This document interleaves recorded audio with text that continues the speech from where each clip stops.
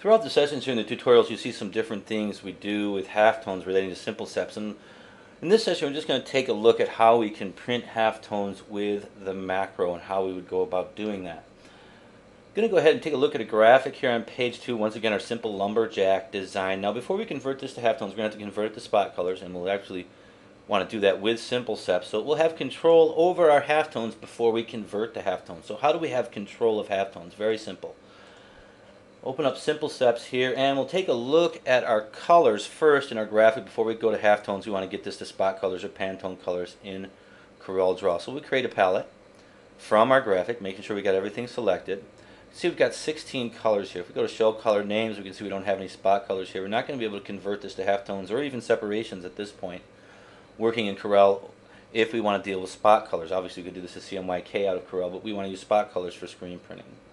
One of the things we want to take into account is the increments of our tints before we make our conversion. I want to take that down to 2.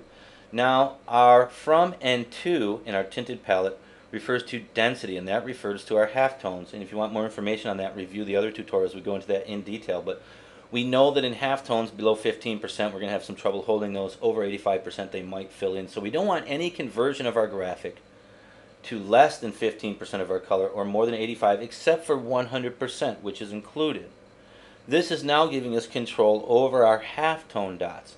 So we're not going to print or burn dots that we're going to fill all the way or dots that we're not going to be able to hold. Very powerful control of our halftones and conversion to spot colors in CorelDRAW in this. And you can customize this for your shop. Let's say you wanted to be between 20 and 80% as opposed to 85, and you wanted a 1% increment, as you can see here. Now, if I create a tinted palette from selected palette colors, and actually I need to go ahead and select these colors first. So I want to get my black, yellow, brown, red, and white set up with my conversions here, and now I'll go ahead and create that palette. Now what I've done here is I've got from 20 to 20. I made an error here, and I actually got to made this, so I'm only going to get these because I'm not set up correctly. I want to be from 20 to 80. Make sure that's 80, and now create a palette. Now these are the colors that we're going to convert to that are going to be translated into our halftones. This tinted palette is a very powerful feature. I use it all the time in my work and in my conversion. So I'll go ahead and close this.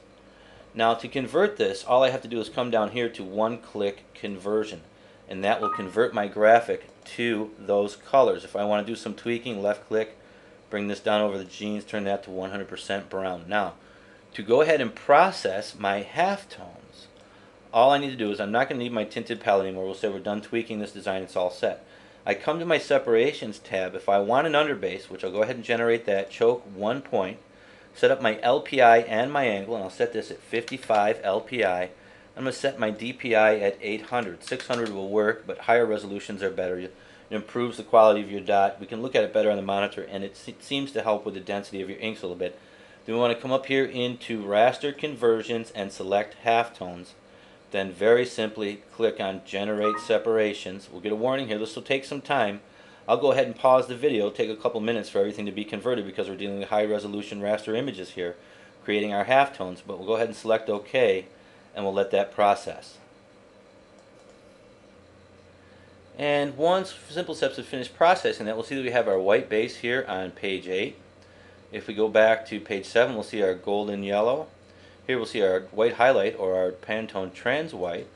We'll have our, I believe this is our brown. Here is our black, and here is our red. And if we zoom in, we'll see that we have very good halftones set up here that we can print with very effectively. Nice round dots, as you can see there. Now if I want to print these out on my Epson Stylus 1400, all I'm going to need to do is go to print. Actually, what I want to do before I do this, I want to change my page size. So I'll go ahead and hit cancel here.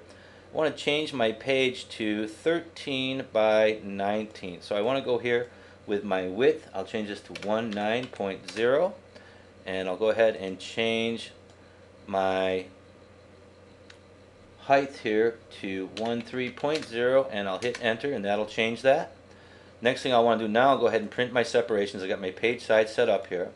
I want to go to properties from my Epson Stylus. Come here, and I'll take a look at my page size, and I'll actually go down here to Super B.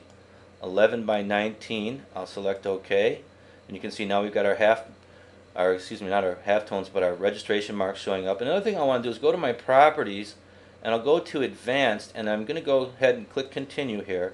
I'm going to change this to grayscale because I'm not going to need edge smoothing and high speed. I want to get nice, good, dense dots. We'll select OK, and then we just simply select print. Now you can see that as we tab through here, actually what I want to do is go to separations, print separations. There we go. Now we got just the CMYK black because that's what we convert our halftones to, is the CMYK black.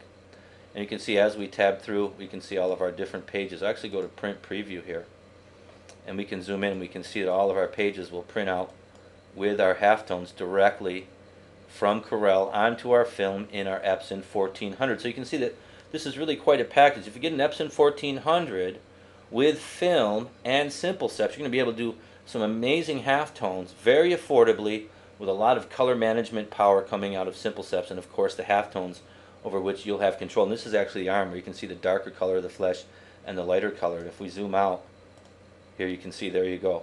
Now once that's done, I'll go ahead and close this. We'll go ahead and cancel here, and we'll go ahead and wrap here, and that's how we'd print our halftones coming out of SimpleSeps into an inkjet such as our Epson 1400.